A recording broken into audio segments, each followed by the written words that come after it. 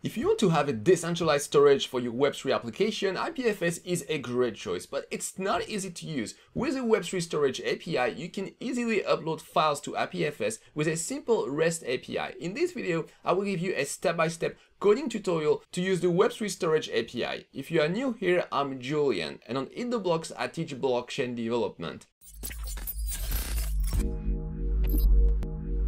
Before we introduce Web3 storage, we need to talk of Protocol Labs. Protocol Labs is an open source R&D lab. It's the team behind IPFS, Filecoin, and Web3 storage. IPFS is a decentralized file system. In IPFS, there is a network of nodes which stores data. Anybody can store and retrieve data from this network. When you store data, the content is retrievable thanks to the hash of the data. This way, clients can check that the data they get has not been altered. Even though IPFS is decentralized, it's not a blockchain. There is no guarantee of data availability. If you want to make sure that your data is available, you either have to run your own IPFS node or pay another IPFS node to pin your data.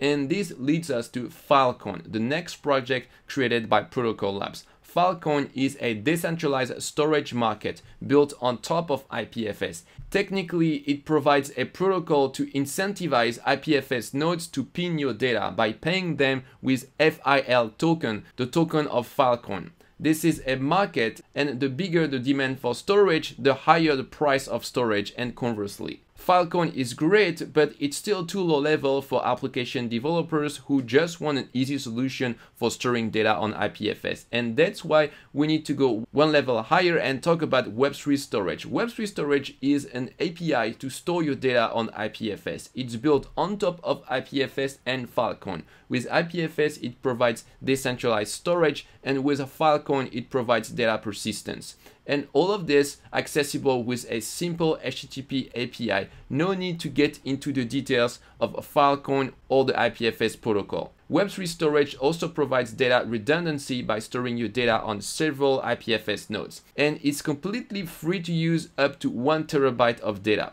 So now you get the big picture. Let's get our hands dirty and start using the API of Web3 storage. So in this section, we're going to upload files to IPFS very easily by using Web3 storage, and for that, we are going to follow their quick start tutorial. So your first task will be to create a free account on Web3 storage. So you go to their website, you click on login, and you create a new account so you can use your email or directly log in with GitHub is even faster. And after, you will be redirected to your dashboard. And if you scroll down, you will see a button to create an API token. So that's what we're going to do. So you give it a name, create, and now you have your token. And after, we go back to the tutorial. So for the prerequisite, you need to have Node.js version 14 minimum as well as NPM version 7. So just to make it clear, you can use Web3 storage with any language, Python, Rust, etc. But in this tutorial, we're going to use Node.js. Okay, so then we'll scroll down, create an account, get an API token. We already did it. So after, you are going to create a new folder for this tutorial. We're going to create a new file, putfiles.js. I'm going to copy paste this code. And so I open my code editor and I'm going to create a new file, touch putfiles.js. All right, so let's open this. And we're going to copy the code from the tutorial. All right, so let's walk through this code. So first we import the process module from Node.js. This is to access the command line arguments. Then we import a library that we're going to install called Minimist. It's to easily pass the command line argument into a JavaScript object. Then we import the JavaScript library of Web3 storage. And here the most important is Web3 storage. This is an object to easily use the API. And here this is a utility function. So we define our function. And first with the Minimist library, we pass the argument provided to the script, and then we extract the API token. So here we do some checks. After, we instantiate our connection to the Web3 storage API by providing the token. We also define an array of files that we're going to upload to IPFS, and we're going to loop through all the files that we provided as argument to our script. And after we use the utility function get files from pass, so if the pass is already a file, it's just going to be an array with a single element. Otherwise, if this is a directory, it's going to give you an array of all the files inside. And after we use the spread operator to spread this array and add all the elements inside to the files array. And after, we are going to store our files into IPFS with this line here, storage.put. And after, in return, it's going to give us a CID, so that's the identifier for our data, and we're going to print this. And here we execute our main function. All right, so let's go back to the tutorial, and we need to create a package.json file. So let's copy this. Let's go back to our code editor, and we're going to create a package.json. All right, let's paste what we got from the tutorial, and here we can see our two dependency, minimist and web3.storage. Okay, so after, we need to install our dependency with npm install. All right, so we have all our dependency installed. So next, let's go back to the tutorial.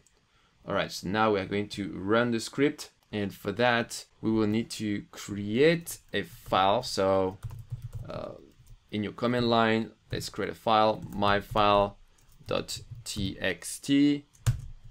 All right. And here we'll just put hello world. But of course, you can upload any kind of file, text file, an image, etc. And after, we are going to run the script. And for the token, here we're going to copy paste our token from our dashboard. So let's copy this. All right. And after, for the file name, this is going to be myfile.txt. Okay. So now let's press enter. And now our file is on IPFS, and we can see the CID here, the content identifier. So let's go back to the tutorial, and after, how we can get our file. So we go to this URL and we replace here by our CID. So let's do this. And here for the CID, okay, let's copy one more time back in my browser.